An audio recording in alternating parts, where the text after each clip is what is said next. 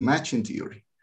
Marilda's work has international recognition and has contributed to science for a better understanding of matching processes in various social and economic problems. I'm grateful for the presence of the professor who agreed to participate in this session. Professor Aloisio Araujo of the Fundação Getulio Vargas, Professor Jesús David Pérez Castrillo of the Universitat Autónoma de Barcelona, Professor Myrna of the Vanderbilt University, and Professor Alvin Roth of the Stanford University, and Professor Mauricio Bugarin of the Universitat de Brasilia. I met Marilda at the annual meeting of mathematics at the Institute of Matemática Pura y Aplicada in Rio de Janeiro in 1992. At that time, I was working on my first article of my PhD dissertation. It was on finite horizon approximation of the dynamic programming problem. The subject was related to a former publication by Marilda on the Journal of Economic Theory, and some of the methodologies used by her served as an inspiration to solve my problem. I remember that when I asked her for references and discussed with her what I was working on, she was very helpful and answered me and guided me through the subject. Afterwards, we talked about different matters, and I found out that she was married to a compatriot and friend of mine, Professor Jorge Sotomayor, and a specialist in dynamical systems and ordinary differential equations. In this way, our friendly relationship grew closer. In the next years, I realized the importance and the great impact that her work had in the field of machine theory, as well as the great repercussion of its applications. I continuously became impressed with her dedication and seriousness in the work she performed.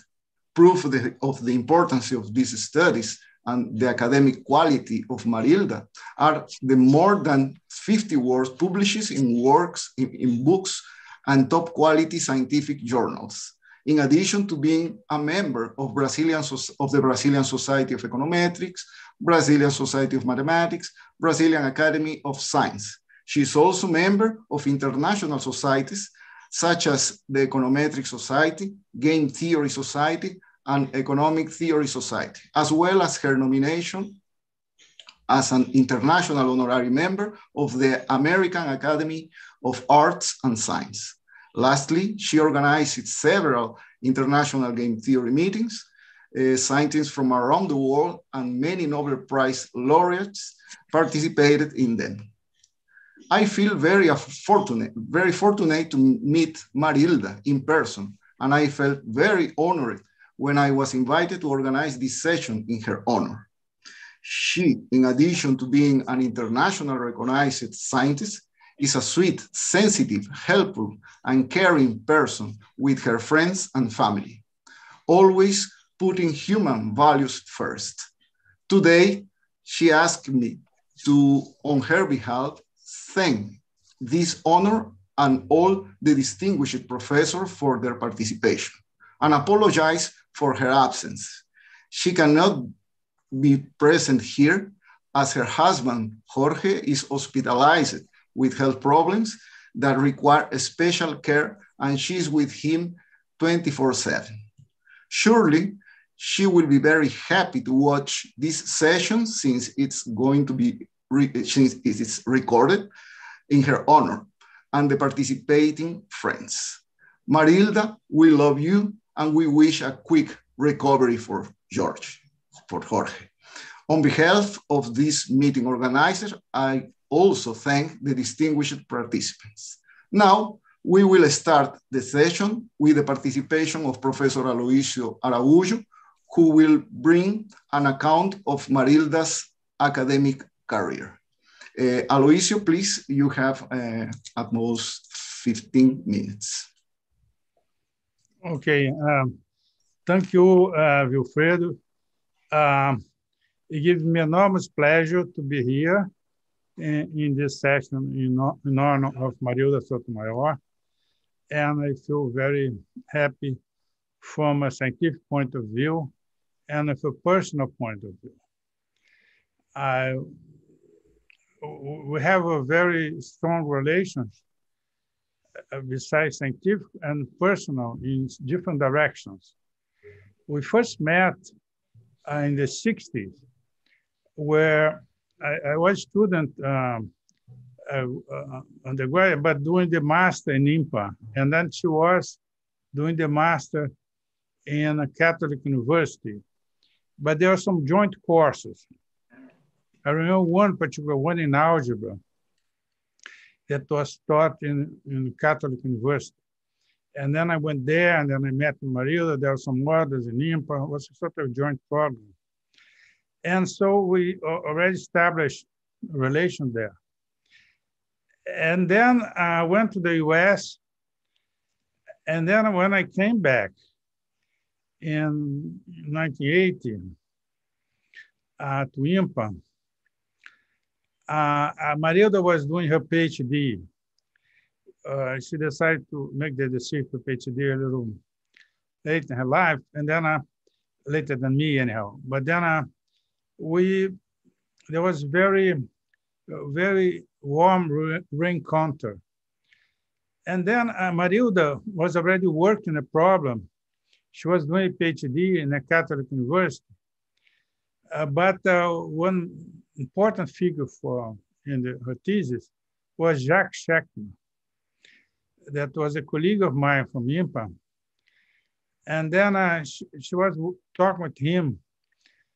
It was in a problem in economic dynamics, a problem of income fluctuation, was the subject of Scheckner PhD with David Gale.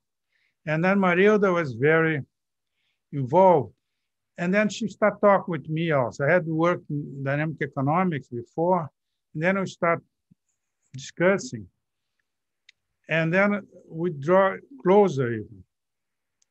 And then I was very impressed because many people do a PhD just for, because she was a professor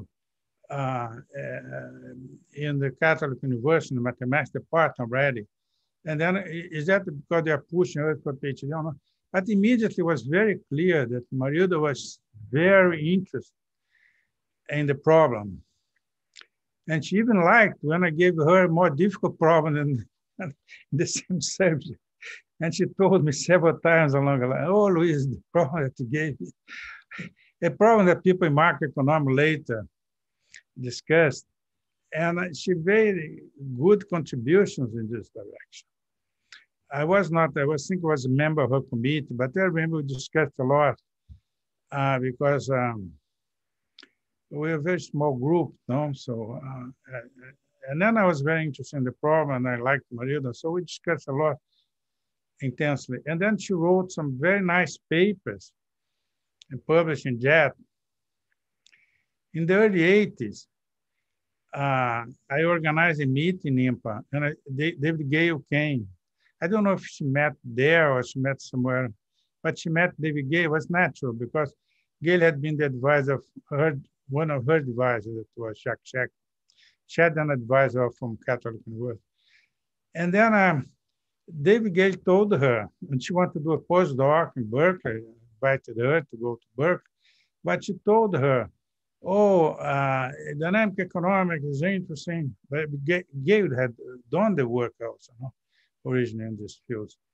But said, no, matching is more interesting. I don't know. She convinced her to go into the direction of matching. And then her postdoc there, Berkeley, she changed. And I think Gale that indicated her to look for Alvin Roth because he was more active in the field. David Gale was a pioneer, right? As it is that he passed away before the growth of the field, no, with Shapley and Alvin Roth that got the Nobel Prize, because Gale had started it with Shapley, now, as you all know. But he was still very enthusiastic about, and that was very well. And Marilda immediately understood. She changed her research agenda, And then she went all the way, and then she wrote several papers. And then had a brilliant career, as you all know. I'm not especially for others to speak more detail, because these other, I'm in front of such a gigantic figures here. So I continue in a more personal basis. We have several things in common. Jorge Sotomayor was my at an office next to me in IMPA. So we become friend of him. And very young. And then to that we had this connection, no, to her husband. That unfortunately is bad health. I know, because I've been had to talk with Marilda about some other subject. It's very difficult because of his health. He lost lots of weight. I don't know exactly what, but he's but then I had her. Also, my wife happens to be Marilda architect. So Marilda came to my house not because of me, but because of my wife, and vice versa. So we had several attachments, and also both of us are the only one doing theory, you know, in Brazil. So I helped her in her career; she helped me, and then we had this relationships also in from the Brazilian perspective, a small community that was starting there. And then, so all this year, we've been very close, had a very warm relationship. And Marilda is a wonderful person also, because she and Jorge Sotomayor, they adopt some child, and then they need special care, and then that was also difficult. And she maintained that with all the dignity and all the care it needed. Now she had also her husband. So it's, she had health problems. So it's, I love her a lot. And I'm a very close friend. And I'm very happy that I've been close friends for so many years. I'm giving a more personal touch, you know. But the academic is astounding, you know. Her book with Alvin Roth is major, you know. And then we are colleagues now, the Brazilian Academy of Science, and then some other organizations. And then there was a very nice commemoration for her. I think it was 60 birthday, 65, I forgot, in São Paulo. It was very warm. And we organized together some meetings, no? She organized once a satellite meeting, or a meeting that organized. She was very helpful. It was very interesting how she got this technology organized meeting. In the beginning, she was a little hesitant, but then she learned it and she did so well. And then it's amazing, you know, how she entered a different stage of her. That's another thing that scientific organizer, you know. I remember in the beginning, I was talking to Marilda, but let me tell you something a little funny that once Marilda, on the meeting that she organized, it was with, I try to make, I'm not very good at telling jokes, but I think that there was a meeting that she organized, very good meeting in the University of São Paulo, in game theory, and she had invited Nash also, and many other prominent game theorists. And then the organizer had decided to pass the film, the background piece of the film, you know, of of the Brilliant Mind, I think the name of the film, the name of the book, but I think based on the book, you all know. But then the idea is that one part of the film, there'll be some question asked, and answer. And then I say, oh, okay, good. But Nash agreed, but then he wanted the question. So Marilda sent the question, he said. And then Nash started giving some answer, no? by mail. And then Marilda, Aloisio, he's talking a lot about economics and about different things. You have to come with me. Say, okay, Marilda, we're good friends, we'll be together there.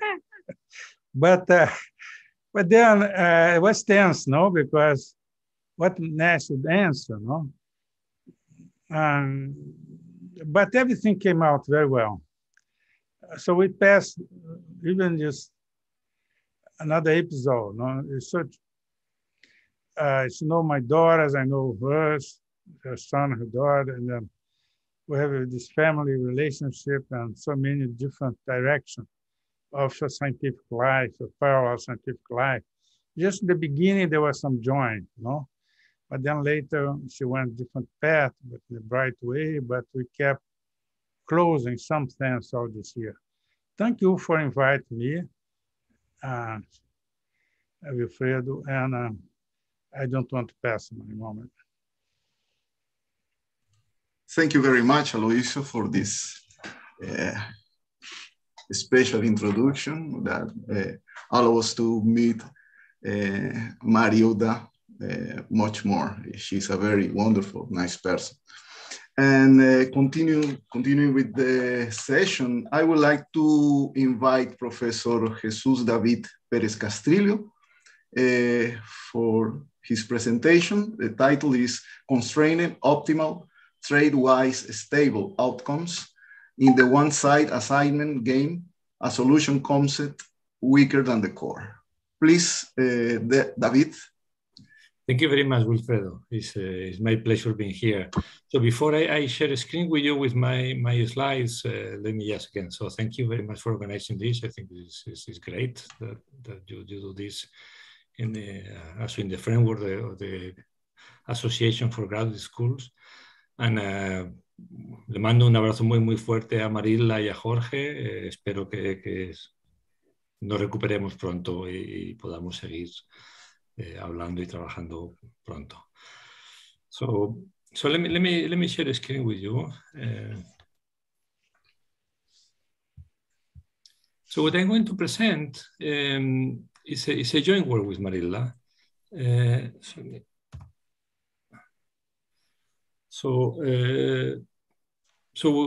we have been working with Marilda for many years, maybe like 20 years or so. So we have a few papers together, and Marilda still works on many old papers related to matching theory and new ideas. And so this one we are working together is trying to develop solution concepts for some matching games. And actually, I will tell you a little bit later, we try to be more general for environments where the classic solution concept, which is the core or stability, etc., does not exist.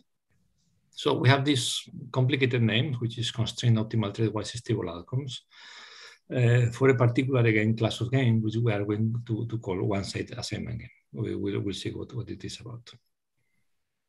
So the type of environments we have in mind in this paper are situations or markets where there is a single population, so it's not two-sided. So most of the work of Marilda are in two-sided market where you can differentiate who is in one side, who is in the other side, like sellers and buyers, for example, or women and men typically. But in this market, it's just everybody belongs to the same population. You can think of firms, or you can think of people. And the idea is any pair can create value by working together. For example, imagine we are talking about R&D collaboration by firms. So imagine we are by two people. So a firm can do R&D on its own, or it can collaborate with another firm to do R&D, or the classical situation of roommates, where not only who is going to be with whom in the room, but also how the cost of the apartment is going to be shared is endogenous. So it has to be decided. Okay. So again, so these are markets where, at the end of the day, an outcome. So what we expect to know is who is going to be matched with whom, and who is going to be on his own, isolated, and how the surplus is going to be shared among the members. Okay. Again, we refer to these games as one-sided. One-sided in the sense that people don't belong to two sides, but it's only one side. The assignment game is reference to the classic Shapley-Zurich assignment game. So we develop a theory again. So our area, we like stability, so we've been working stability as a solution concept all our life, and we like a stability as a solution concept. But there are many markets, and this is one, where stable allocations often don't exist. And we try to posit a theory or a view that share many classic assumptions. For example, we still assume everybody is rational or is rational. They are all present simultaneously in the market. They can communicate with each other freely, offers, counteroffer, whatever. And everything is common knowledge. So preferences are common knowledge, rules are common knowledge. To this classic environment, classic hypothesis or theory, we add that what we'd say players have an optimal cooperative behavior. What does it mean in our sense? This means that a guy would only engage in a cooperation that is optimal for him in the sense that he knows very well that once he's in this cooperation, whatever happens in the future, nothing is going to change for him. So once he enters into a trade, this trade is stable in this sense. Again, whatever happens in the future, whether other people trade or don't trade, doesn't matter. This trade is stable, nothing is going to change for them. Okay, so this is the new thing we add. So in this paper, we introduce this idea of trade-wise stable outcomes. So trade-wise means the trades that are made should be stable. And we propose out of this, I will be formal in a couple of minutes, among these trade-wise stable outcomes, we propose the top one, so the Pareto optimal among this set as a natural solution concept for this game. You will see, I'll try to explain why we think of it as a natural or a reasonable solution concept, and we analyze, of course, the properties of the set, and of course, the properties of this set are what, in our view, make it reasonable. So we also show that any T-stable outcome, a trade-wise stable outcome, can be extended to this optimal, and we suggest an idealized dynamic environment where this can happen. Idealized in the sense that we are not proposing a coalition formation game or something like this. It's just a view of how could this happen. Okay, so we are not proposing any non-cooperative sequence where this could or couldn't happen. Okay, in this process, coalitions or trades are made sequentially, and then at the end of the day, the final stage will be this constrained trade-wise. I will call them T-stable outcomes. Okay. Again, why is it useful? Because this is a typical example, this is a typical market where the core or the stable allocations are often empty. For example, if you think of a classical, the simplest example is there are three persons in this market. Each couple can get one. The core is empty because any trade, imagine 1 and 2 would be trading one, right? One of the two is getting less than one, and then you can call the other, the third guy, and propose something. So the core is empty in this particular market. Now, this market has been, I will not go to the literature really, this market has been a little bit overlooked somehow. And our impression, our explanation is that the non-existence of stable outcomes it's harder to make proposals about what is the final outcome in this market.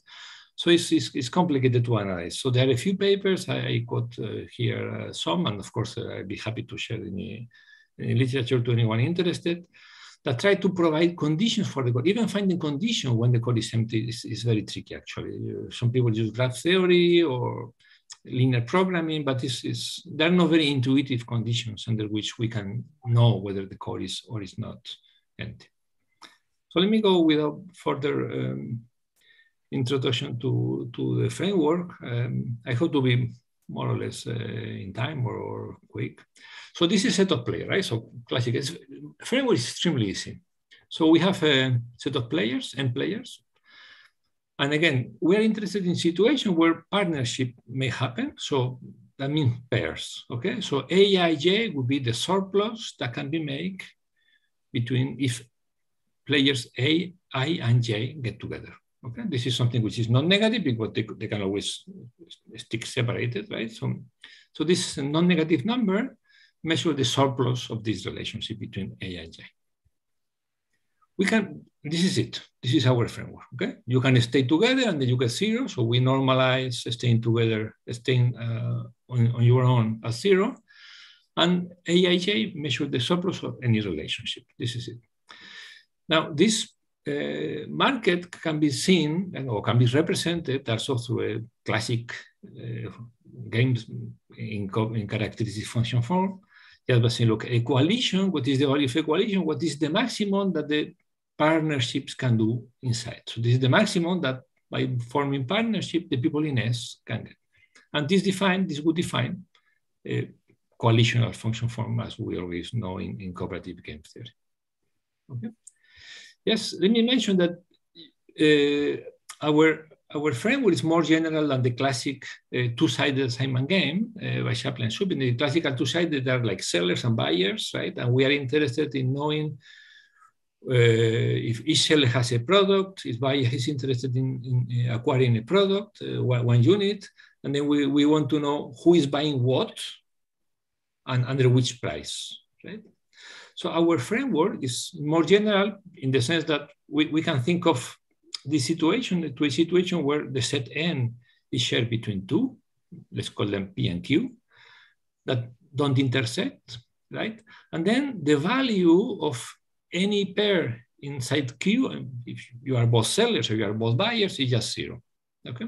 So one-sided assignment game is a generalization of two-sided assignment games, in fact.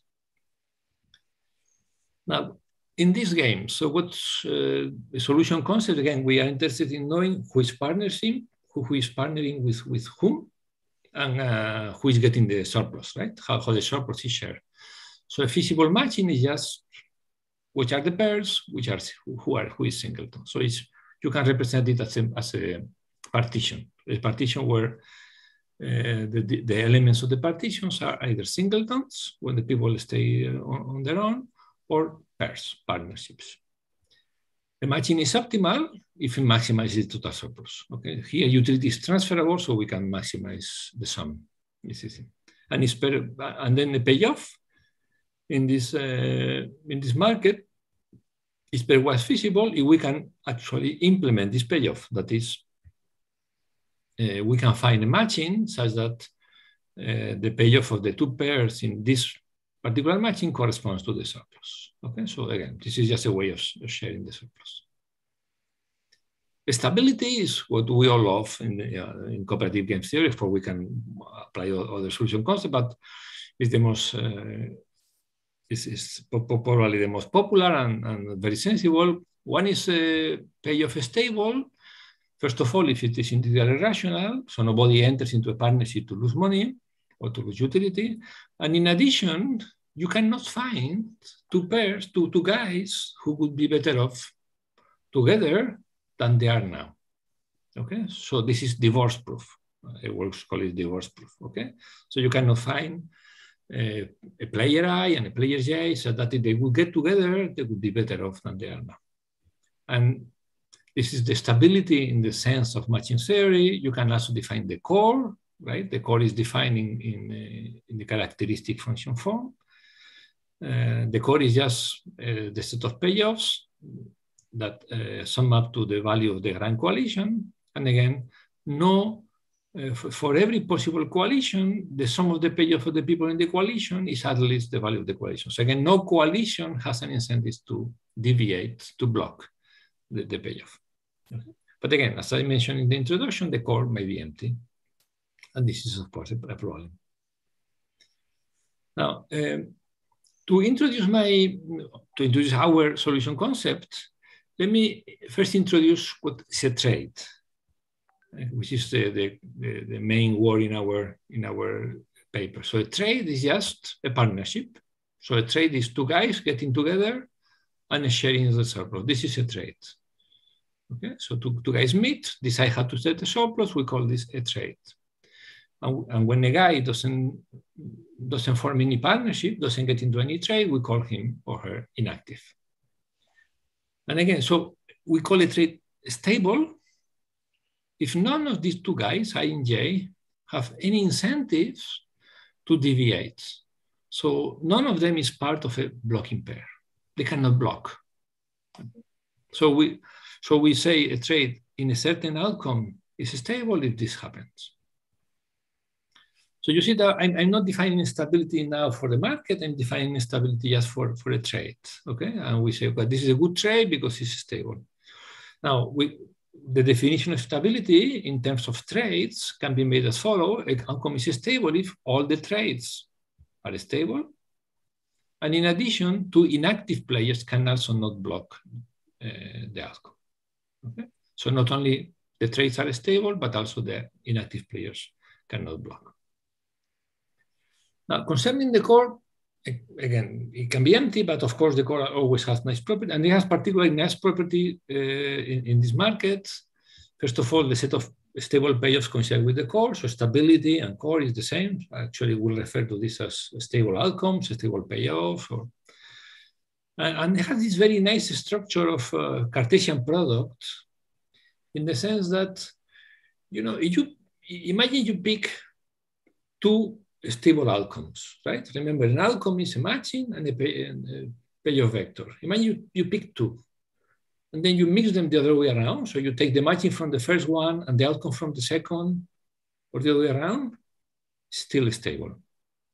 Okay, so it's like you can separate the set of stable matchings and the set of stable payoff because any combination is stable. And actually, not only that, but the set of matchings that are stable corresponds to the set of optimal matchings. Okay? So stability guarantees optimality. And then we have this very nice Cartesian product structure between the two sets. And in particular, so let me escape this. I will try to go a little bit faster. Now, our solution concept is linked to the idea of tradewise stability, or T stability. When is T stable? If all trades are stable. So it's like the people inside the trades are stable, they cannot deviate among themselves, also even with the people outside. But we don't care whether two guys outside can or cannot deviate. Okay, so somehow T stability is like internal stability. So no player in the set of active players we call T of X can form any blocking pair with another guy in TX or with another guy on UX. But it is a weaker solution concept, of course, than the core, than the stable allocation, because the stable outcome not only are internally stable, but also externally stable in the sense that no players outside can block. The big advantage, of course, is the set of stable outcomes is always non-empty. For example, if everybody is a singleton, since everybody is inactive, this is T stable. Okay, so there are many trade-wise stable outcomes. We focus on the best out of them. The best in the sense that they are Pareto optimal. Okay, so they're going to involve the maximum number of trades. So we call them the constraint optimal trade-wise stable payoff, optimal T stable for short. Okay, so out of this set of T stable outcome, we take the largest among them, the Pareto optimal among them. And then we say that optimal T stable outcomes are outcomes that are supported by this matching and that they are the best out of the set of T stable payoffs. Okay, and these are these two sets. S is the set of stable payoff, the stable payoff S star, which is going to be our solution constant in terms of payoff. This is the set of Pareto optimal payoffs in S. Now, I'm going to present you our first main result, which is we think very interesting. To introduce that, again, we like stability, right? So this T stable outcomes might not be stable. Again, they are internally stable, not necessarily externally stable. So they might not be stable, but they are like stable in some sense. So for example, imagine we take a T stable outcome. Then the set of active partnership of X is part of an optimal matching. That means they don't do anything wrong. So maybe we don't get to the optimal matching. There may be less partnership that are under optimal matching, but all the partnerships that are made in a T stable outcome are somehow optimal, are part of something optimal. And the same when we compare in terms of outcomes. You know, we have some, in here we have some trades that have been made. Maybe this is not stable because some people outside can deviate, maybe this is not stable, but all the trades are nice in the sense that if the set of stable outcome is not empty, we could extend this set to something which is stable, okay? And everybody which is under this stable outcome would stay as they are. So they are still a stable outcome that extends this situation. And in fact, what the people in this stable outcome get is the same as they could get in any possible core payoff. They cannot do better than that. Okay. So our first theorem, our main theorem is that, okay, imagine the core is non-empty. So we like the core. So the set of stable outcome is non-empty. We like it. Okay, we give the same. Okay. So our solution concept in terms of payoff coincides with the core is non-empty. So that means that we are proposing a solution concept that gives you the core when it is not empty, but when it is empty, provides something. Okay? Give you something. And I'm going to give you some properties now of this set that holds not only when the core is non-empty, but also when the core is empty. Okay? So there are properties that somehow generalize properties of the set of stable outcomes, also to environments where the stable outcomes don't exist. So again, let me escape this. One important property is, okay, so we know that if the set of stable outcomes is empty, the matching is not going to be optimal, okay? We don't reach optimality in the matching. But whatever they get, it is the same. So if you take any two optimality stable outcomes, the sum of the payoffs for the people in these two stable outcomes are the same. Okay. If the stable outcomes exist, then this will be the maximum. This will be stable optimal matchings. But if stable outcomes don't exist, then this is the best you can do. And the best you can do it in any optimality stable outcome. Okay. We call them this matching quasi-optimal matchings. Okay. Again, they are not necessarily optimal, but this is as far as we can go. And not only this, but also this nice property of Cartesian product that I mentioned before for the stable outcome, which is very relevant in the assignment game. To say the assignment game, for example, it also holds in our environment when the set of stable outcomes exists. It also holds for our solution concept. So that means that if you take two optimality stable outcomes, that means you have here a matching, a quasi-optimal matching. We have here a sharing of the surplus, right? So a vector, here the same. We mix them, it's still optimality stable, okay? So the same nice structure holds for our solution concept, even when stable outcomes don't exist.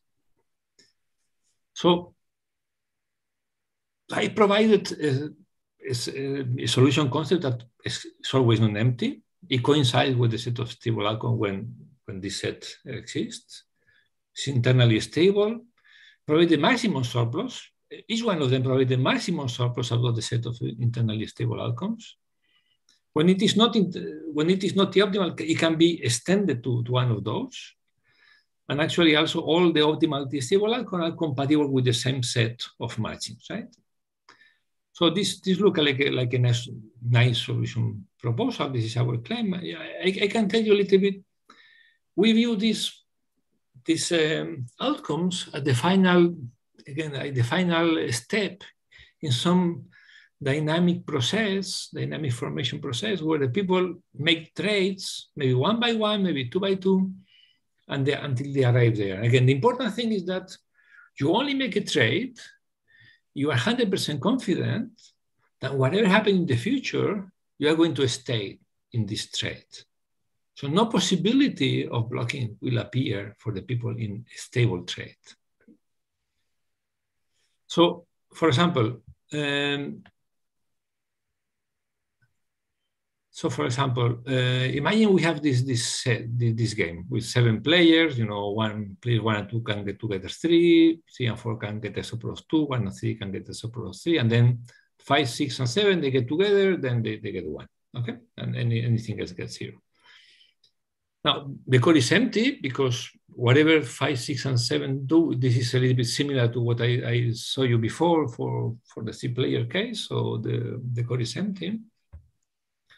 But the optimal t-stable outcome, the set is non-empty because it is always non-empty, and it involves these 4 guys getting together. I mean, 1 and 2 together, 3 and 4 together, they get the total surplus of 5. So the quasi-optimal matchings, in this case is unique, give you a total surplus of 5. And anything such that they share the surplus. For example, 1 and 2 should share 3, 3 and 4 should share 2. Etc. Right? So one dynamic, such a dynamic process would be something like, okay, if we start everybody singleton, then maybe 1 and 2 get together, and if 1 and 2 get together, then for example they share 1 get 2, 1 get 2, 2 gets 1. The important thing about this trade, it is stable because whatever the other guys do later in the future, whatever other trades they will make, these guys will never find it optimal to deviate from the sharing. And the same, you know, once this trade is made, and maybe 3 and 4 can get together and get 1, 1. Why do we stop here? Because if 5 and 6 get together and share something, they know that someone is going to then meet with 7, and again, they will never stop. Any other trade, any future trade, will stop being stable. Okay, so we stop there. And again, finally, so we have this theory about solution concept that is weaker than the core, of course. Okay. It coincides with the core is non-empty. And it give us something which we find natural and useful when the core is empty. And it also allows us to provide some conditions for the existence of the core. So for example, the set of stable outcome, I mean, the core is non-empty if and only if every optimal t-stable payoff is Pareto optimal feasible. So again, this is not a very friendly condition to check. Actually, it's very, I mean, it's hard. As far as I know, there is no such a friendly condition to check whether the core is empty or not. This gives us some way to check in just by looking at the optimal t-stable payoff, whether the core is empty or not. And finally, the last condition I will give you, if the core is empty, that means that every t-stable payoff there is a blocking coalition. Someone can block it. Actually, we can show that the blocking coalition, the blocking pairs, so the blocking set of blocking agents is actually the same for every optimal t-stable coalition. And actually, for others, right, it is tradewise stable, but it's not optimal tradewise stable. There's some blocking pairs that will vanish as we move on in this dynamic process. No? So we start with all this possible set of blocking agents, and then as we move in the dynamic process, there will be less and less blocking. Until the end, there will be a set of blocking pairs, again, if the core is empty, which we call non-solvable. There's no way, in which we can solve them. They have the ability to block, and we cannot solve them. Now, our last result is the core is empty if and only if every t-stable outcome has such a non-solvable blocking pair, which is actually equivalent to say that there is a t-stable outcome with a non-solvable blocking pair. Okay, so again, so we study here one-sided assignment game, which is the natural generalization on this one-sided environment to the assignment game, the classic assignment game of Shapley and Subek. We propose this set of optimal t-stable outcomes as possibly natural solution concept for these environments. It keeps all the good properties of the set of stable outcomes when it exists, and it actually also keeps the property when it doesn't exist.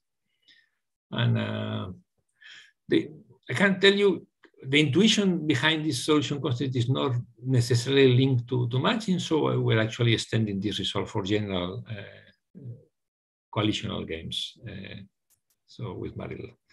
So again, thanks again for the invitation. It was my real pleasure to be with you today. Thank you very much, Professor David. We have some minutes for questions. If you have anyone have a question, please. Yes, Myrna. So is it the case that for partners who have a set of trades, right, and they're partnered, is it the case that given the trades that they make, that they prefer to be with each other than any other people they could be with? Right. Like that's right? Okay. Very interesting. Not only with anybody else which is matched, but also with anybody else which is not matched. They just don't want to change this trade. They don't want to change, right? Yes. Okay, so in some sense, I think they're soulmates, right? I mean, this, so that you're matched. Soulmates form when, say, two people form a coalition or a match, and they're each other's first choice. You remove those from the set of players, right? They're finished, they're in their trades. Then you look at the remaining population, and you have some more trades like your groups like this, right? And they trade and they're finished. And then some people just, they maybe have cyclic preferences and so on, right? So those would be like the people who don't form coalitions, right? You are right, but you have to remember that here, typically this idea of soulmates, etc., is in the non-transferable environment where there is no endogenous surplus sharing. In here, when you have a trade, you have to also to decide which is the sharing. So of course, if I receive too little from this trade, I may want to get away, right? Wait, I wasn't sure I caught that. Okay, but no problem. So do you have is the paper ready? Yeah, there's a paper. I will be happy to send it to you, Myrna. Okay, I'm very happy to receive it. Thank you, David. You're very welcome. Okay. Thank you, Myrna. Thank you, David. Any other question? Okay, thank you very much, David. And thank you again. Okay, thank you. We want to give the welcome to Professor Alvin Roth. Thank you for joining us, and he will give us the last talk of this session. Okay, now it's my pleasure to present the next speaker, Professor Myrna Wooders. She's going to present her work, Interior Points of the Core, Two Different Approaches. Thank you, Myrna, please. Thank you. Let's see, so, let's see, I'm trying to make me big so I can figure out how to share my screen. Let's see. I know maybe if I go to a different view.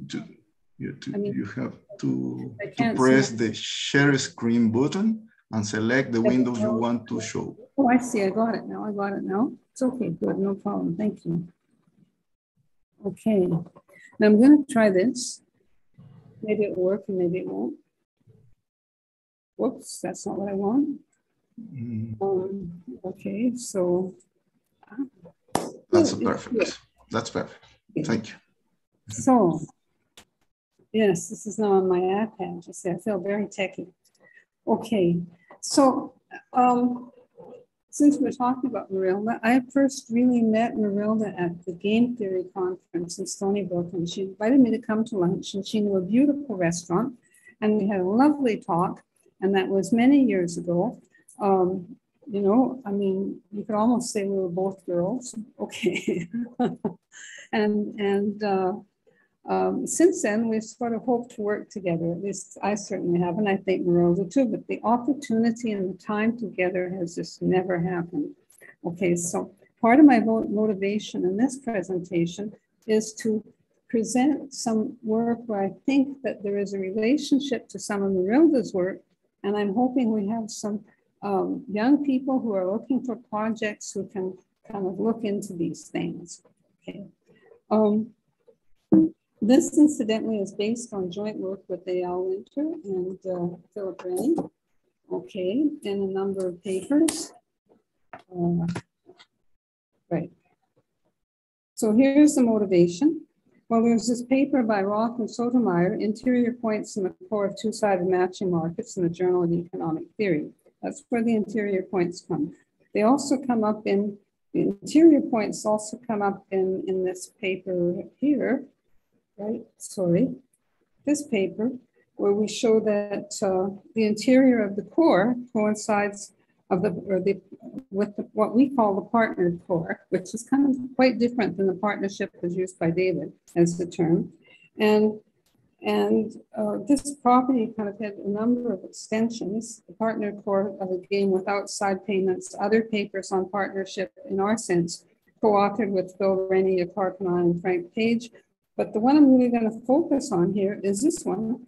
And we had the opportunity to write a paper for a volume in honor, in honor of Reinhard Zellen, and it was kind of natural to do this work, furthering our work.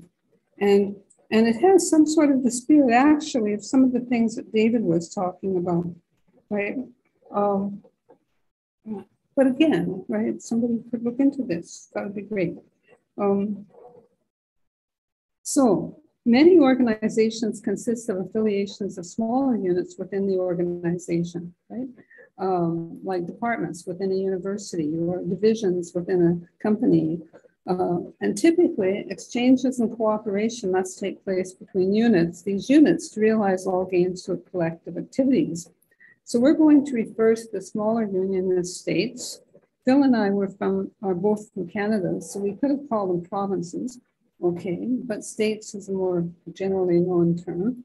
And organizations having certain stability properties will be called commonwealths. Canada is part of the Commonwealth, right? Certain options are available to states, including the options to secede, like Quebec, right? Thinking of succession. The only trouble is, I think that Quebec did not have a credible threat, okay? And I think that they, in fact, realized the threat was not credible. Okay, so the model, although the model we employ is that of a cooperative game without side payments, our notion of the credible core is derived to secede, right? Our notion of the credible threat to secede is derived from non-cooperative game theory, and in particular the writings of Reinhard Zellen.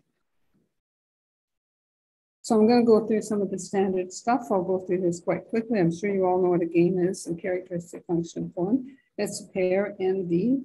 Okay, players 1 to n and payoff function B of the empty set equal to 0.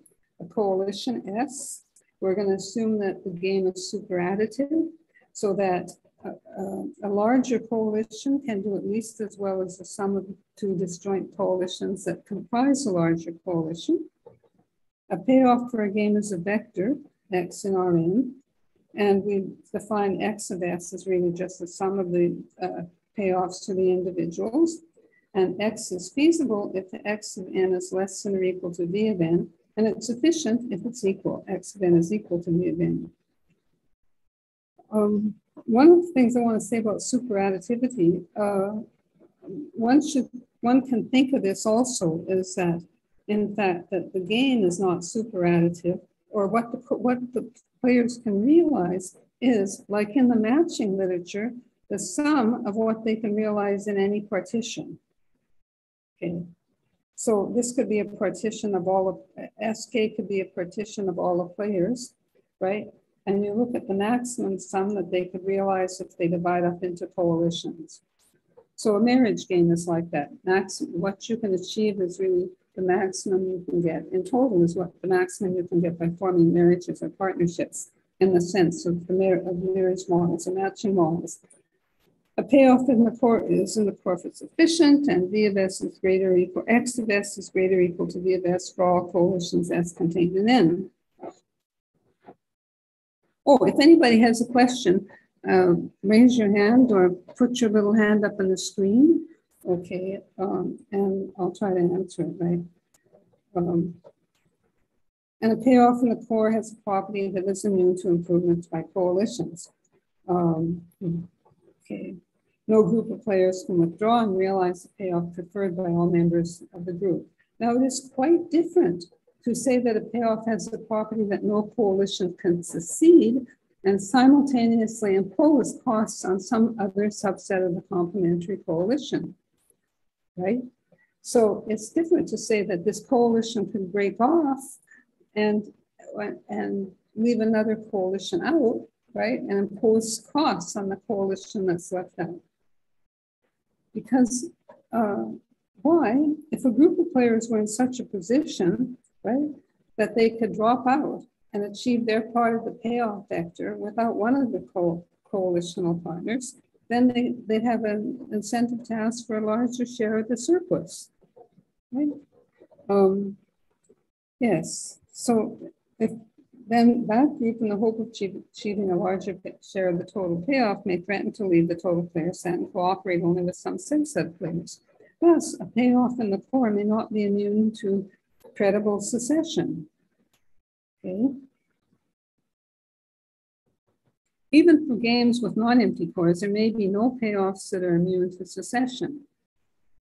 Consider a one buyer and two seller game, where the buyer has a reservation of 1 for the object and each seller has a reservation price of 0. The core of this game is non-empty and gives all the surplus to the buyer, right?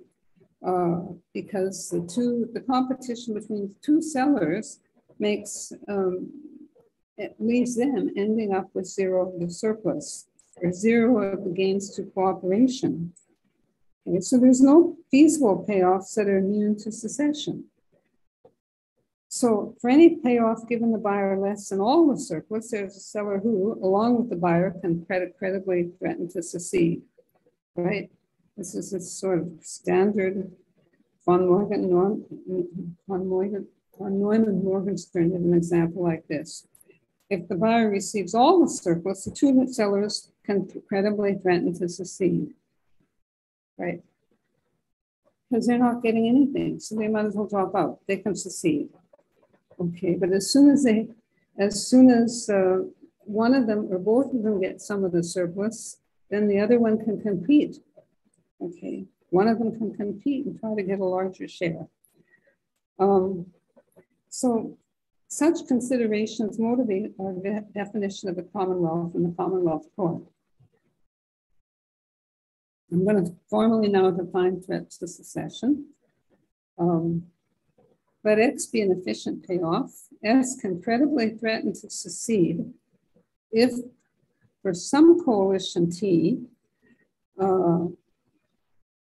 S union T can give both S and T their part of X. And for some coalition Q disjoint from S union T, that coalition Q is hurt, right? There is not another coalition R that will give Q its share of S. Okay, Q needs S. Q needs S because if it doesn't have S, it can't get its X of Q, X of Q. Without X, or without S, X of Q is not feasible for Q. With any other partnership, with any other group of players, right, that it could form with. So by seceding, S can hurt coalition Q, regardless of how the players in N minus S might subsequently operate or cooperate. So this is really a credible threat. If no coalition can credibly threaten to secede, X is immune to secession. A payoff is cohesive if it is efficient and immune to secession. Okay. Okay. Suppose if this is a super additive game, then every cohesive payoff is a core payoff. Suppose not, then X is cohesive, right? But not in the core, but not in the game. Then there exists an S, so that X of S, but not in the core, sorry. Then there exists S with X of S less than V of S. By superadditivity and efficiency, X of S plus X of N minus S is equal to V of N, and that's greater or equal to V of S plus V of N minus S. So rearranging, we have X of S minus V of S is greater than V of N minus S minus X of N minus S. Okay, that's just rearranging. Okay, since this first term, X of S minus V of S is less than 0, it follows that this part of it is less than 0. Okay, V of N minus S minus X of N minus S is less than 0. And taking, yes, T equal to the empty set and Q equal to N minus S, this contradicts the property that X is cohesive. Okay. Because,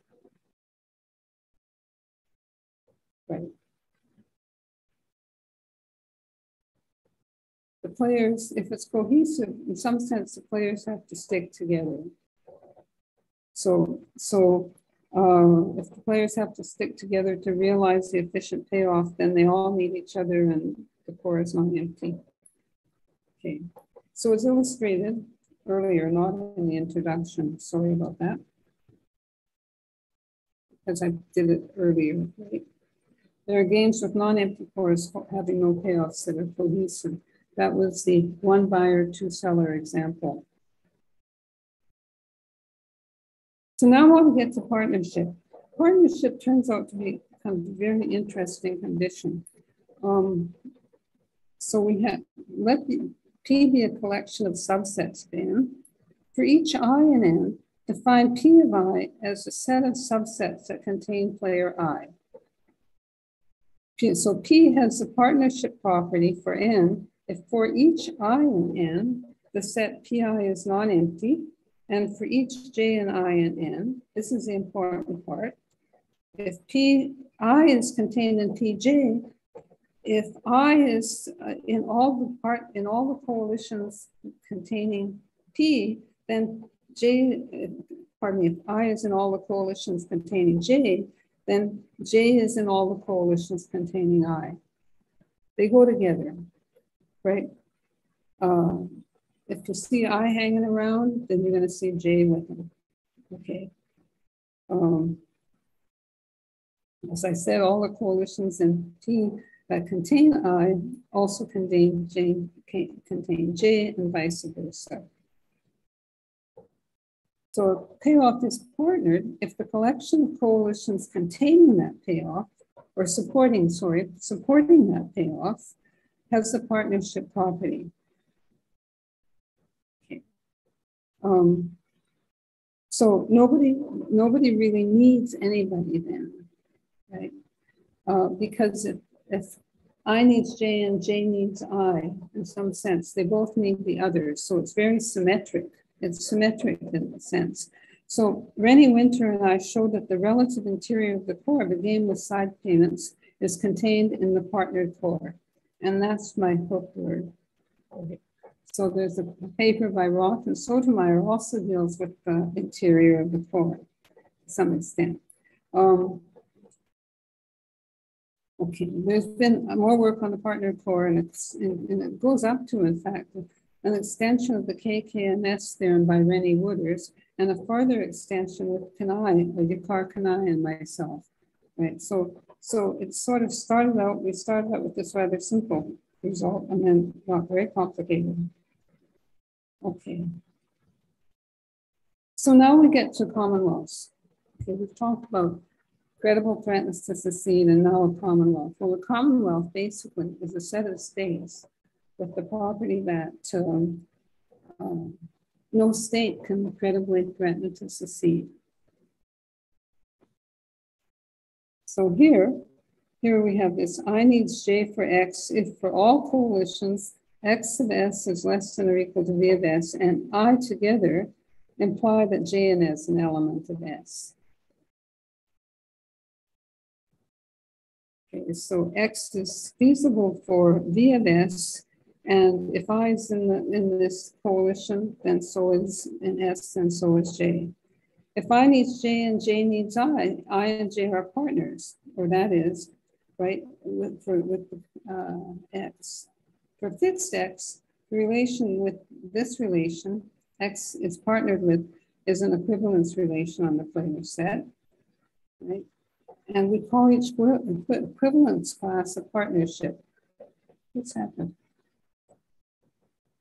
Oh, I know, I had my eraser on. Okay, so each equivalence class is a partnership. So for every equivalence class, all the players in a class need each other. So we let NX denote the unique partition of N into states in which each state consists of a partnership relative to X. A state can credibly threaten to secede if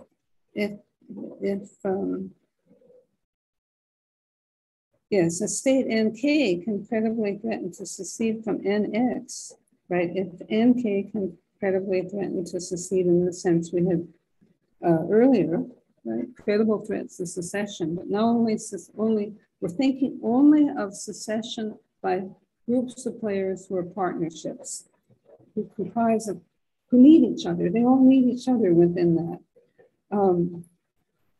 Yes, and these threats to secession are made by states. If no state can credibly threaten to secede, then NX is called a Commonwealth partition. Thinking back to the Canadian example, the view was in Canada when there was referendums on Quebec seceding, the view was that, well, if Quebec seceded from Canada, it'd probably end up joining the United States, which may or may not have been better for it. But Quebec seems more Canadian than American, at least to me. Okay, so the Commonwealth core is for a game, it's NX is a Commonwealth if X is in the core of the game and NX is a Commonwealth partition. Now X is in the Commonwealth core if there is a partition such that the pair of that is a Commonwealth. That's a little redundant. Okay, so here this is the main theorem of the paper in some respects. Of this paper in some respects, but it's right. I don't include the proof because the proof is kind of complicated, right? You know, it has a lot of equations and stuff like that. It's the kind of thing Marilda just eats up, right? I mean, you know, and is very happy doing it, but but anyway, she's not here, which is unfortunate. So now I'm going to get to a conjecture. Okay. So in L's and Marilda's paper on interior points in the core, of a matching game, that paper demonstrates the same sort of polarization of interests as the man optimal and the woman optimal matching. I think that's not well written. Let me see this.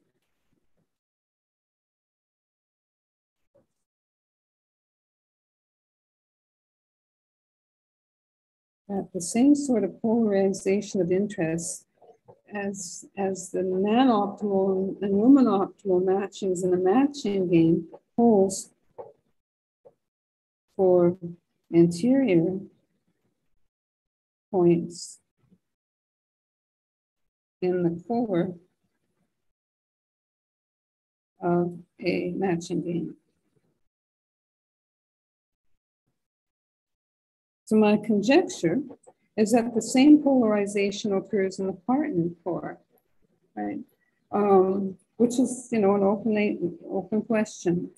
The reason for this is like for a TU game, is said that there's a finite number of payoffs, and where each of these payoffs is where at least one player is realizing their minimum core payoff. So at each of those points describing, say, this convex core, that's a convex set, believe it or not. Okay. Almost convex. Okay. Okay. So any point in the core is really a convex combination of the payoffs determined by these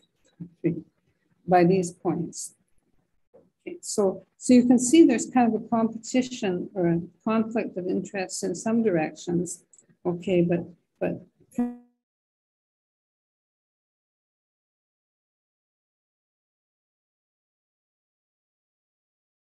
is that it's a maiden, not for sure. Okay.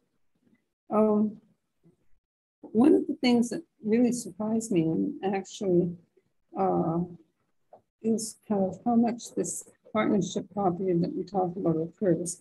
And in fact, we discovered that this partnership property of collections of sets first appeared in Nashler and Peligan's papers, and Nashler, Peleg, and Shapley in their study of the kernel of a cooperative game. And their concern was separating out players. Okay, so they would call a partnered collection a separating collection, and two players, I and J, are inseparable if in our terminology they're partners. But our partner core was motivated on desire to focus on coalition formation. We use the term partnership of Albers, Bennett, and Zane. And as a partnership is not the same as a coalition structure, as a coalition and a coalition structure, right? Because these partners, people in a partnership need each other.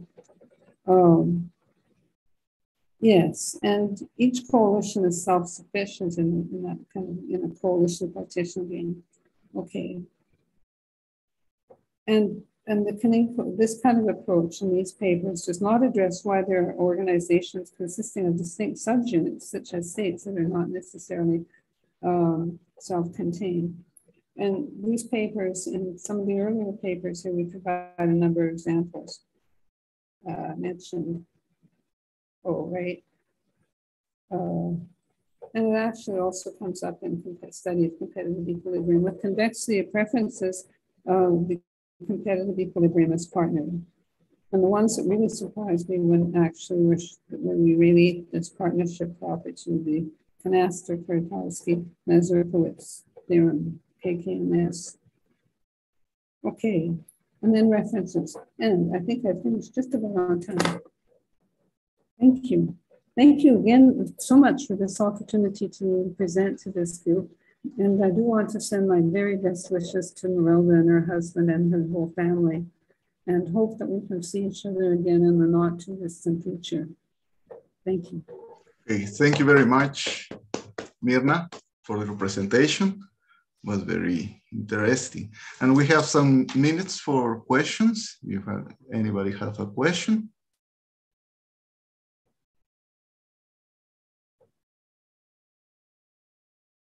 So does anybody have a conjecture?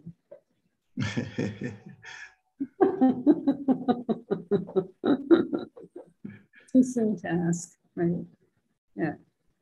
Mm-hmm. Okay, well, thank you very much again. And oh, yeah, I think I'm going to stop share now.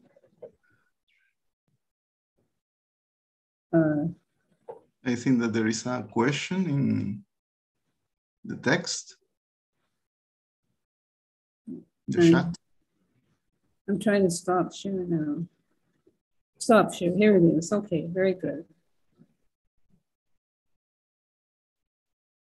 Okay, now Marilda will appreciate this, but you know, I left the party early where I had just a few people dancing, right? If I'd have stayed longer, I bet I could have done a lot of them dancing, and it was great fun. Marilda and I have danced a lot together. It's one of the things I loved about Marilda's conferences, we always had dancing. Well, that's right. Okay, thanks again. And now it's my pleasure and an honor to introduce the last speaker. Professor Alvin Roth is going to present the paper Stable and Almost Stables Matching in Centralized and Decentralized Markets. Please, Professor Alvin. Very good. Let me share my screen.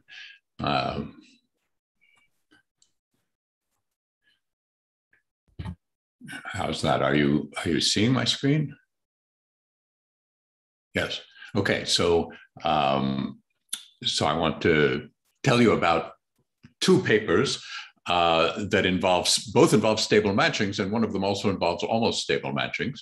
And the first paper is the famous paper by Gale and Shapley that began the study of two-sided matching, and that has formed the basis of designing labor market clearinghouses and other kinds of clearinghouses like school choice clearinghouses that are now used widely around the world. And those are centralized marketplaces. And the second paper is Marilda's 1996 paper that she called a non-constructive elementary proof of the existence of stable marriages. But I want to argue for you that the paper does much more than just give a non-constructive proof that Gale and Shapley gave constructively with the deferred acceptance algorithm, but that Marilda's paper also proposes a class of outcomes that we're going to have to consider when we study decentralized markets that may not have time to go through lots of offers and acceptances and rejections before having to agree on contracts. So I'm going to tell you some background on the set of stable matchings from my 1990 book with Marilda. And in fact, I found this photograph from 2010 when we were celebrating the 20th anniversary of the book. And now it's more than 30 years. So the book, like its authors, is now middle-aged. And the workhorse model in the book, in the first part of the book, is this college admissions model with what I'll call responsive strict preferences, and I'll get to that in a minute. But the basic idea already laid out in Gale and Shapley's paper is that you have a set of firms and a set of workers, and these are disjoint sets. So this is a two-sided matching market. We know at the outset who are the firms and who are the workers. And each firm has some quota of positions, some number of positions that it might want to fill. And sometimes when I speak of the firms, I'll say firms, sometimes I'll say hospitals, sometimes I'll say colleges, and I'll talk about workers and doctors and students, because these are all applications in which clearinghouses that use the deferred acceptance algorithm that I'll remind you of have been used. And the basic tools of this model, the basic elements of the model are that on each side of the market, people have preferences over individuals on the other side of the market, so that firm I is able to say things like, my first choice is worker 3 and my second choice is worker 2. And I have a list of choices, it's complete and transitive, but at some point I might prefer to leave a position vacant. And I'll signal that by putting firm I in firm I's own preferences. So firm I finds unacceptable all people who he would prefer to keep a position vacant than to hire. And similarly, worker J can say who's his favorite firm and next favorite. And at some point, worker J may prefer to remain unmatched, to not take a job with any of these firms. And an outcome of the game is a matching from firms and workers into firms and workers that matches firms to workers and workers to firms. And it's a matching in the sense that if worker W is matched to firm F, then firm F hires worker W. And mu of F, the set of workers matched to firm F, is a set that has to not be greater than the number of workers that firm F is able to hire, not greater than its quota. And the matching is two-sided in the sense that people on one side have to be matched to people on the other side. So a worker is either matched to a firm or to herself, right? That's how I'll denote someone being unmatched. And F is matched to a set of workers, mu of F. And just in case all the quotas are one, when each firm wants to hire only one person, we'll call that the marriage model. It's sort of a mnemonic. And then I'll refer not to firms and workers, but sometimes to men and women, just as a way of remembering that we're talking about one-to-one matching.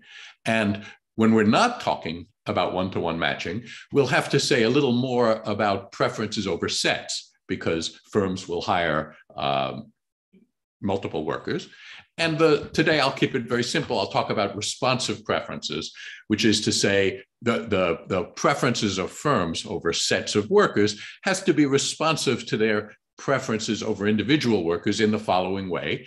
If we look at two sets of workers that differ in only one worker, W versus W prime, then we'll say firm I prefers the set with worker W to worker W prime, if and only if in the individual preferences he likes worker W rather than W prime. And that rules out some kinds of complementarities. And there are more general ways of ruling out those complementarities. We'll also say that firm I prefers to hire worker W into a position only if W is acceptable to firm I. If he's on firm I's list of preferences before, more preferred than leaving a position vacant. Okay, so that allows us to talk about both stable and envy-free matchings. And those are really the topics of those two papers that I talked about, first Gale and Shapley and then Marilda's paper. And we'll say a matching mu is individually irrational if it matches unacceptable people, if it matches a worker in a firm such that either the worker is unacceptable to the firm or the firm is unacceptable to the worker. Here I say student, but there you go. And a matching is blocked by a pair of agents, a firm and a worker, if they each prefer the other to their match at the matching mu. So when we talk about a matching being blocked, we have a specific matching mu in mind. And for it to be blocked, first of all, the worker has to prefer the firm to whoever the worker is matched to at mu. And then one of two things has to happen. Either the firm looks at worker W and says, I would rather hire worker W than worker W prime, who I was supposed to hire at mu. And if F prefers W to the current worker, and of course, W prefers F to the current, to his current firm or to being unmatched, then we might say that worker W has a justifiable envy of worker W prime. Worker W prime is holding at mu a position that worker W would like, and firm F would actually have preferred to hire W rather than W prime. So that envy is going to be actionable. They'll form a blocking pair. And the other way to form a blocking pair is if worker W prefers F and F prefers W to leaving a position vacant, and he had a position vacant at mu. Right. So here are two people who want to work with each other, and there's nothing stopping them because F can hire another person. And a matching is stable if it's individually rational and not blocked by a pair of agents in either of these two ways. And in the first way, I'll call being envy-free. A matching is envy-free if it's individually rational and has no blocking pairs of type 1, where worker W has justifiable envy against worker W prime. But I'll say a matching is envy-free, even if it's not stable, because it can have blocking pairs of type 2. That is, there can be unfilled positions that the firm and the worker would be glad to fill. So this is stability except with empty positions. That is, if there are any blocking pairs, they involve an unfilled position. Okay, so any firm and worker in a blocking pair will have an unfilled position. And notice the set of envy-free matchings is always non-empty, not only because we already know from Gale and Shapley that the set of stable matchings is not empty, and stable matchings are obviously envy-free, but so is the empty matching when no one is matched to anyone, when all firm positions are vacant. So we get for free that the set of envy-free matchings is non-empty. And Gale and Shapley showed us the deferred acceptance algorithm, which allows us to show that for any preferences, the set of stable matchings is non-empty. And it also gives us a way of constructing such a stable matching. So here's their algorithm. Let me remind you of it. I'm sure it's very familiar. And let me just remark that I'm going to talk about decentralized markets later, but right now I'm talking about a centralized clearinghouse run by a computer. So although I'm going to talk about firms and workers doing things, what firms and workers actually do when we're running a centralized clearinghouse is they submit preference lists. That's the actions of firms and workers to submit preference lists. And then the computer conducts the following operations on whatever preferences are submitted. If some of the preferences aren't strict, it breaks ties so that there are no more non-strict preferences. And each firm that has Q positions, say 5 positions, make offers to its top 5 choices if it has 5 acceptable choices. And each worker rejects any unacceptable offers. And if more than one acceptable offer is received, holds the most preferred and rejects all the others.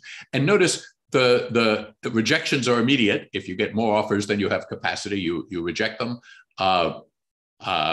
And if you're a worker, you just have capacity 1, but you don't immediately accept the offer. That's why it's called the deferred acceptance algorithm. You're going to hold the offer to see what other offers might come in. And the offers that might come in are from firms rejected by the workers they made offers to. And now they make offers to the next worker on their preference list. And each worker holds her most preferred acceptable offer to date. That is, just looking at her rank order list, she orders them. And the best one yet, she holds on to and rejects the rest. And the algorithm stops when no further proposals are made, and it matches each worker to the firm whose offer she's holding. So these holds now become acceptances. They're deferred until the algorithm stops. And Gale and Shapley observed, and we all know now that a stable matching exists for every profile of individual preferences. And it's easy to see that this algorithm produces such a matching because supposing I'm a firm and I make an offer to you and you reject it, I would rather have hired you than someone who I hired, but you wouldn't rather work for me. You rejected me when you got an offer you preferred. So the final outcome is always stable, and therefore a stable matching always exists. And in fact, Gale and Shapley observed that not only do the stable matchings always exist, but they have a structure. We can make welfare statements about them. There's always a man optimal and a woman optimal stable matching, a firm optimal and a worker optimal stable matching. And which side of the algorithm is proposing gets their optimal stable match. And this is a pretty remarkable result because optimal stable matchings exist, which means all the workers agree on the best stable matching and all the firms agree on a perhaps different stable matching, but the firms all agree. And this is surprising because there aren't worker or firm optimal stable matchings. It's only when we impose stability that we get these coordination of interests on the sides of the market. And that has to do with the fact, originally I think observed by John Conway, that when all preferences are strict, the set of stable matchings is a lattice ordered by the common preference of one side. So at the top of that lattice, if we're looking at the common preferences of the man, is the man optimal stable matching. At the bottom is the woman optimal stable matching. But that same coincidence of commonality of preferences can be found in a partial ordering throughout the lattice. And that's something that Marilda has spent a lot of time studying.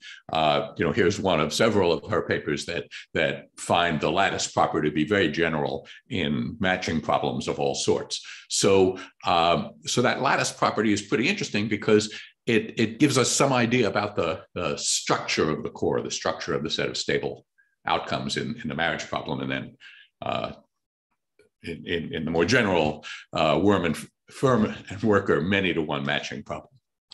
So Gale and Shapley gave us a constructive proof that the set of stable matchings is non-empty. And now comes Marilda's 1996 paper. And she says, Gale and Shapley showed that a stable matching always exists. And their proof was constructed by the deferred acceptance algorithm. But it's funny that we have an existence proof that depends on a construction rather than on some general property of matchings. And she says the purpose of her paper is to present a non-constructive proof of the existence of stable matching for the marriage market. And it's short and simple, and it applies directly to when there are strict and non-strict preferences.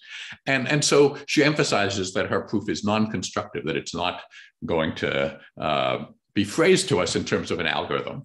And here's the proof. It is indeed, extraordinarily simple. She says the matching mu is simple if, in the case of a blocking pair, in case there's a blocking pair of a man and a woman, we're in the context of the marriage problem here. If there is a blocking pair, it always involves a single woman, a woman who's not matched. So this is what I called envy-free. that is that if we think of the women as the firms, where we would be generalizing it to say the woman has an empty position. Okay, so we're going to look at that special case, and notice that we immediately know that simple matchings, the set is not empty, because the matching where everyone is single is a simple matching. Okay, and here's the proof that the set of stable matchings exists. That is, the set of stable matchings that there aren't even any of these the set of simple matchings. Sorry, we're going to prove that a stable matching exists, which is to say that the set of simple matchings, the matchings that have blocking pairs only involving single women, must also contain a stable matching, that is, a matching that has no blocking pairs at all. And here's the proof. She says, let mu be some weakly Pareto optimal matching for the men among the simple matchings. So we have a finite set of matchings. We're just going to look at the Pareto set, the ones that you can't, that the matchings that are simple, but have the property that you can't make some man better off without hurting other men. Okay. And we claim that mu is stable, in fact. And she says, suppose not, then mu is blocked by some man and woman where the woman is single, because it's a simple matching, and choose M such that M is one of the favorite blocking partners of woman W. That is, choose M such that if another blocking pair, M prime W, also blocks mu, then W doesn't prefer M prime to M. So she may not have strict preferences, but man M maximizes her preferences over blocking pairs. And now we create a new matching by matching woman W to man M, who's one of her favorite blocking pairs. And in case man M was already matched at mu, his spouse at mu becomes single. And for everything else, this new matching mu prime is just the same as mu. So we look at the blocking pair, we satisfy it and create a new matching and leave everybody else alone. And notice that this is a Pareto improvement from the point of view of the men, because man M is better off and no other men change their matching. So this is a Pareto improvement. And if it weren't stable, a further Pareto improvement would be possible. Hence, it must be stable, right? If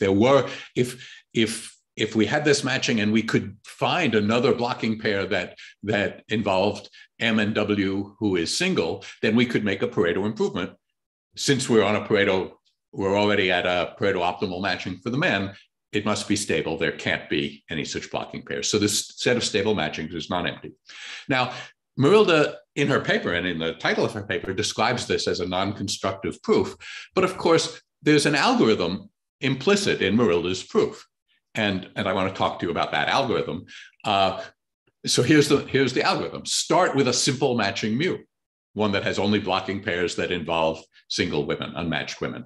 If mu is unstable, so if there is such a blocking pair, then there's a woman W who's part of some blocking pair and who is single, and let MW be one of W's most preferred such blocking pairs and create a new matching mu prime, just as Marilda did, create a new matching mu prime from mu that has M and W matched at mu prime and M's mate, if any, at mu unmatched, and everyone else is the same as at mu. Then mu prime is another simple matching, right? That all men liked at least as well as mu. Why is it a simple matching? Because when you marry off man M and woman W, you don't create any new block. You stop W from being in any blocking pairs because, and now that she's matched in a simple matching, she shouldn't be able to be in any blocking pairs because you've matched her to her most preferred blocking pair. So she can't do any better than that. And the other men aren't in blocking pairs, except perhaps with the woman who used to be married to man M. And that would be okay. In a simple matching, you can have blocking pairs that involve an unmatched woman, and she's now unmatched. So mu prime is a simple matching that all men like at least as well as mu. That is, it's a Pareto improvement. And man M strictly prefers. And if mu prime is stable, then we stop if we don't find any blocking pairs. And otherwise, we go back and we do it again, starting with mu prime. We create a Pareto improvement that's also simple. And this algorithm always stops at a stable matching. It can only stop at a stable matching, and it must stop because the men do better at every step. So it can only go a finite number of steps because there are only a finite number of matchings. So here's an algorithm implicit in Marilda's proof that tells us how to start from an arbitrary simple matching and get to a stable matching. And notice that the deferred acceptance algorithm starts with the matching where everyone is unmatched. That's a particular simple matching. But here's an algorithm that says you can start at any stable matching and any simple matching and get to a stable matching.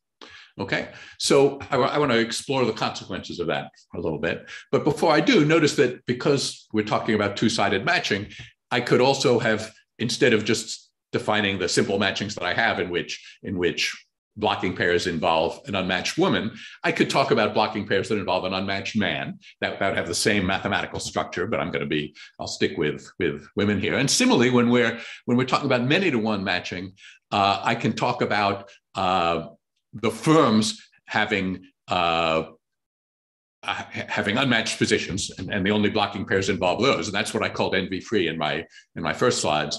But you could also go the other way. If you've got hospitals and doctors, we can also look at the matchings that involve an unmatched doctor. Okay, so I'll come back a little to this in the end, but for the moment, I'm going to be thinking about hospital quasi-stable matchings, these NV-free matchings where every firm, if there's a blocking pair, it involves the unmatched position of a firm. Okay, and so Qingyun Wu and I wrote a paper that just came out in 2018 on this, and we're talking about matchings that are NV-free in the sense that every blocking pair involves an empty position. We're talking about firms and workers here. And the theorem is that the set of NV-free matchings is a joined semi-lattice under the common preferences of the workers. That's an observation about these. So just as the set of stable matchings is a lattice, the set of simple matchings, the set of NV-free matchings is going to be a lattice.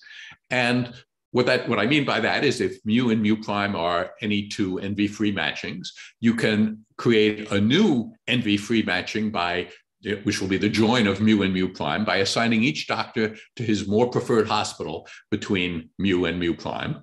And this is also an NV-free matching. So it's a matching and it's NV-free. And the proof is simple. It's individually rational in the sense that it doesn't violate the capacity constraints of any hospital, because neither mu nor mu prime violated the capacity constraints. They were both simple matchings. And if it should happen, if you think it might happen that at these two different matchings, they both prefer the same hospital, and that will overwhelm the capacity of that hospital, it must be that hospital, which prefers one to the other, I'm assuming strict preferences here, and that would cause one of these to be unstable with respect to a blocking pair that isn't allowed in NV-free matching. So lambda is an individually rational matching, and it's NV-free, because if there were an unallowed blocking pair to lambda, it would block one of mu or mu prime also. So this is a way of going from two NV-free matchings to a third NV-free matching that's better than both of them from the point of view of the doctors. And a fact about finite lattices is that if they have a minimum and they're a joined semi-lattice, then they're a lattice. And the minimum with respect to the doctor's preferences is the empty matching at which everyone is single. So these matchings have, this lattice has a maximum for the doctors. It's the doctor optimal stable matching, and it has a minimum, the matching at which no one is matched.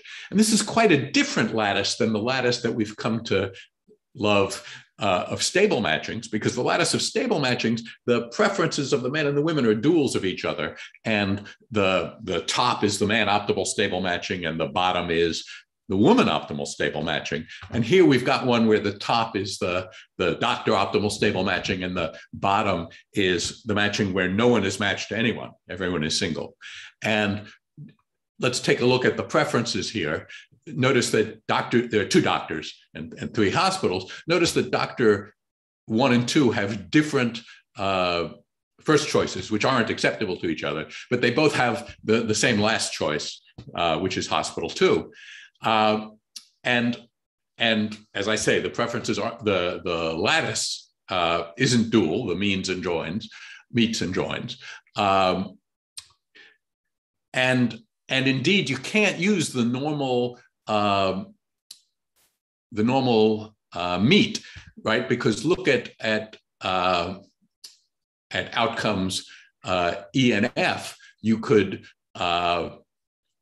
define you could try to define a matching that would say, let's give each doctor their less preferred outcome at E and F, and Dr. 1's less preferred outcome is hospital 2, and Dr. 2's less preferred outcome is hospital 2. And there is no matching it with which they're both matched to hospital 2. In this example, the hospitals have capacity of 1. So the lattice that we're familiar with of stable matchings is not the same lattice as the lattice that we're seeing in the simple matchings. Okay. Now, why are these things going to be important?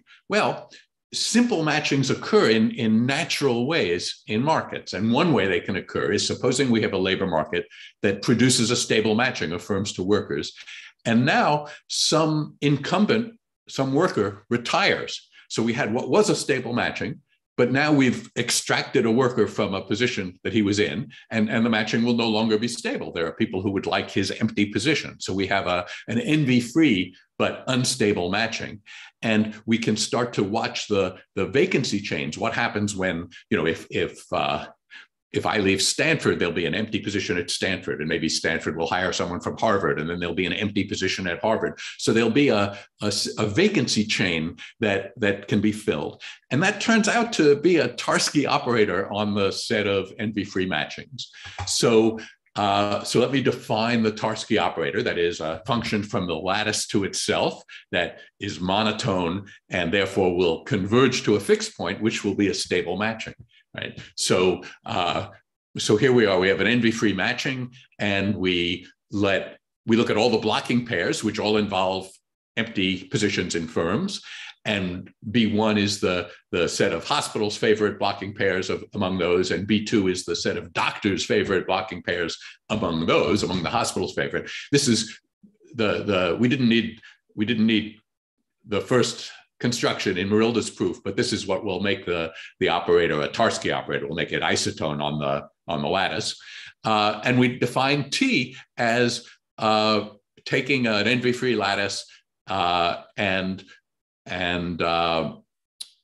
finding all the doctors who form blocking pairs with hospitals and matching them up, making the new matching where all the doctors are better off, and we still get a matching, and it's an isotone matching. So, and it has a fixed point only if there are no blocking pairs, only if it's actually stable. So Tarski's theorem is going to tell us that there's a fixed point of this operator that is the set of stable matchings, and that will tell us that the set of stable matchings is a non-empty lattice with respect to the doctor's common preferences. That's something we already knew, but here it comes from the fact that the set of envy-free matchings are a lattice.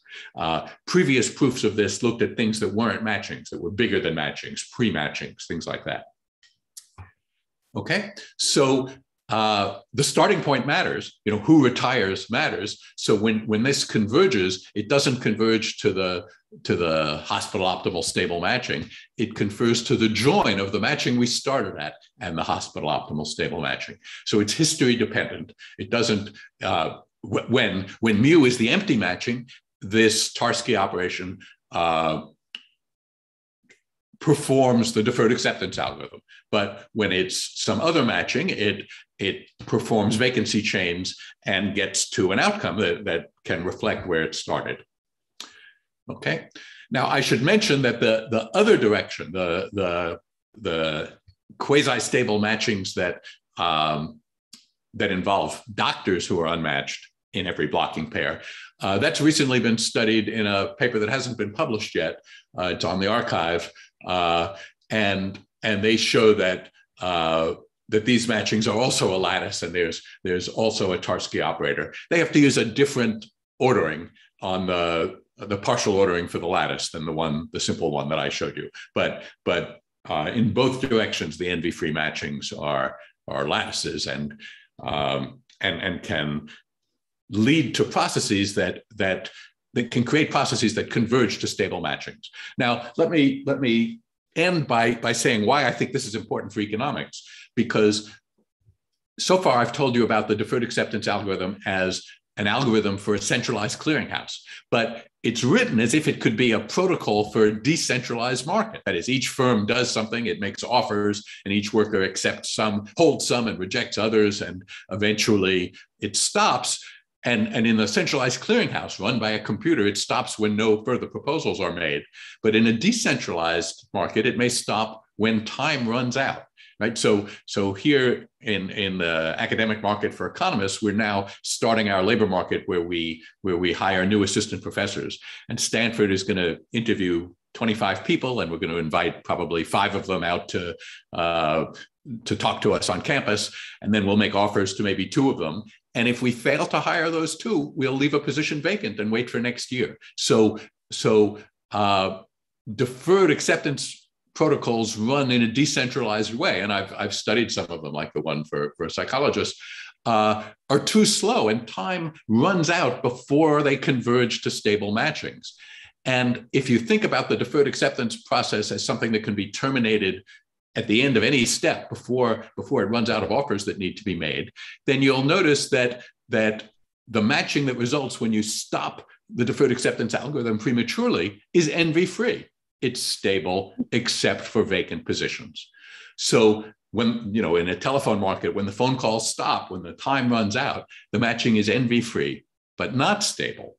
And therefore, in many markets, the matchings we observe may be envy-free, but unstable, right? And when we run centralized clearinghouses, we overcome the time-intensive process. We have plenty of time because in a centralized clearinghouse, it works at computer speed, but also everyone has made their decisions in advance. They've submitted preference rankings in advance. They don't have to wait and think about which of these 2 offers I've got should I hold, and which one should I let go.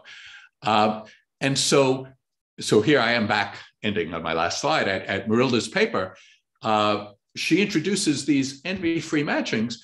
And in decentralized labor markets, which is to say most labor markets aren't run by centralized clearinghouses, Marilda's simple matchings in which any blocking pairs involve empty positions, may be important objects of study in their own right. I think when we look at the market for new PhD economists, we're going to see it close before all the positions are filled. And those positions will be around next year.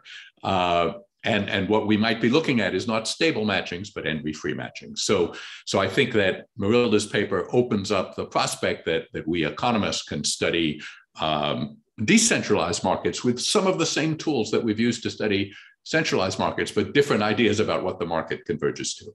And I'll stop here. Thank you. Thank you very much, Professor Alvin Roth. Now we have some minutes for questions. I don't have a question, hi Al, but I'm happy to see the paper, because actually the Marilda's 96 paper is also the origin of the paper I just presented, not for NTU game, matching game, but for the assignment. In our case, the one-side assignment game, but still we started from the same area, so it was very nice that without coordination we coordinated in some basic areas. Thank you. And again, your paper was about cases where stable matchings may not exist. So we have to think about other notions than stability, because stability the set of stable matching may be empty. I'm taking a different point of view. I'm looking at markets where we know that stable matchings exist, but they may be hard to reach. And so we might want to, when we try to understand what's going on in the market, relax the notion of stability. Right. Thank you. Oh, any other? Yeah, Myrna, please. Any other question? No. Okay.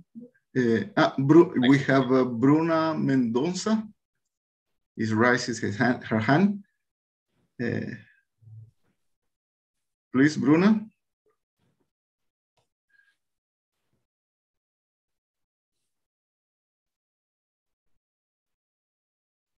Your phone is, your microphone is deactivated.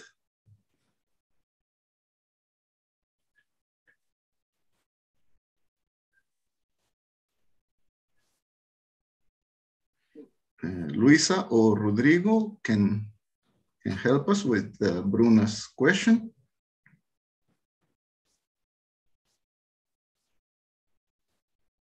She has her microphone off. I allowed her to talk, but I don't think she's saying anything. Oh, okay. Well, maybe something missing. Okay, thank you very much once again, Professor Alvin Roth. It was very good to have you, all of you here. It's more than a meeting of professionals, prestigious professionals and colleagues and co-authors. I think that it's more than friends of Marilda. And we will have now the final words bringing by Mauricio Bugarin, which is also a very good friend and co-author of Marilda. And he will bring the final words and the session closure. Please, Mauricio. Thank you very much. Today we are celebrating Marilda Sotomayor, who is a gift to economic theory, to Brazilian academics, and to the world academics as well. I thank IMPEC and Professor Wilfredo Maldonado for organizing this session, and I thank Professors Aloisio Araujo, David Pérez Castrillo, Myrna Wooders, and Alvin Roth for kindly honoring Marilda with your great presentations. I first met Marilda in the late 1990s, actually in one of those IMPEC SBE annual meetings, and we soon initiated a long collaboration that we kept active to present. It started with two projects. One is the first Brazilian workshop of the Game Theory Society in 2002. It is noteworthy that Roger Myerson and Robert Aumann came to this event before becoming Nobel laureates. So if you wish to get the nomination, you may want to come to one of Marilda's conferences. We also started writing a book on game theory that we called Lições em Teoria dos Jogos for the Brazilian academic audience, which we strategically keep revising to make sure that our partnership never ends. Then, in 2010, I helped Marilda organize the second Brazilian workshop of the Game Theory Society that honored the 60th anniversary of the Nash equilibrium concept. Four economics Nobel laureates came: Myerson, Maskin, Milgram, and of course, Nash. In the words of Nash himself, it was the first time he traveled south of the equator. I also helped Marilda organize the 2014 International Workshop of the Game Theory Society, to which Aumann, Maskin, Nash, and Alvin Roth came. So Marilda, I guess it's time to start planning for the next Game Theory Society workshop in Brazil. In preparing for these closing statements, I could notice that this is also the occasion of the 40th anniversary of Marilda's completion of her doctorate, which she concluded very quickly. Congratulations, Marilda, on that 40th anniversary. Since concluding her PhD, Marilda has built an impressive career. Part of her curriculum has been presented by Professor Wilfredo Maldonado and the colleagues in this session. If I were to single out one specific characteristic of Marilda, I would select for sure her ability to solve difficult mathematical problems very quickly. That was the case when Professor Aloisio suggested a problem for her doctorate. It was expected that it would take Marilda several months to solve that problem, but she solved it within weeks. That was also the case when Marilda went to work with Gale and proved the now famous blocking lemma in one single weekend. And that has also been the experience with Professor Roth that started their fruitful partnership. There is a lot to say about Marilda, but let me finish reminiscing a comment that another collaborator of Gale, Ahmed Alkan, told us in our first Brazilian workshop of the Game Theory Society in 2002. It refers to the time when Marilda first visited Gale in the 1980s. According to Professor Ahmed Alkan, Gail told him something like this: "Have you met my new Brazilian postdoc? She's quite good looking, and she solves all my math problems." Marilda, you remain a beautiful person, a beautiful soul, and you will always be incredibly good at quickly solving hard math problems. We now conclude this session in honor of Marilda Sotomayor. Let me invite all of us to have a big round of applause for Marilda.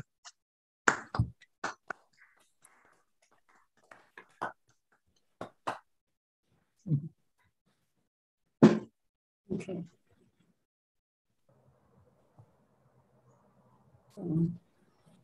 Nice to see everybody again.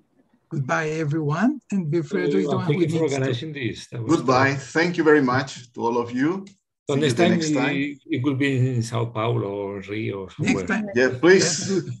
The next be, workshop organized by Marilda. It will be a very nice pleasure to receive you here. Organizer, and thank you for inviting me, and congratulations, the organizer. Hey. Thank you very much, Aloisio. Thank you very much. Thank you. Thank you. Thank you. Goodbye. Thank you very much for the presentations. Can I end the session? Thank you, Luisa, for your support. Professor Alvin, David, thank you. Thank you, Mauricio. See you the next time.